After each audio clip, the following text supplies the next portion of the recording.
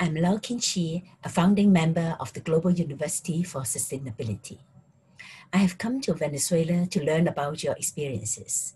Amidst the sanctions and hostilities from the USA and so many forces, the Venezuelan communities offer a remarkable example of how millions of people have striven to manage your lives, building the commons, reversing the logic of a history of plunder and institutional violence imposed by the colonizers of yesterday and today.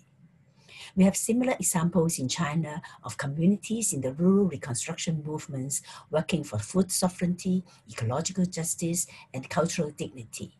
We congratulate you on the inauguration of the Simon Bolivar Institute and will work with you in bringing together peoples from the Global South to continue with the struggles started from over 500 years ago.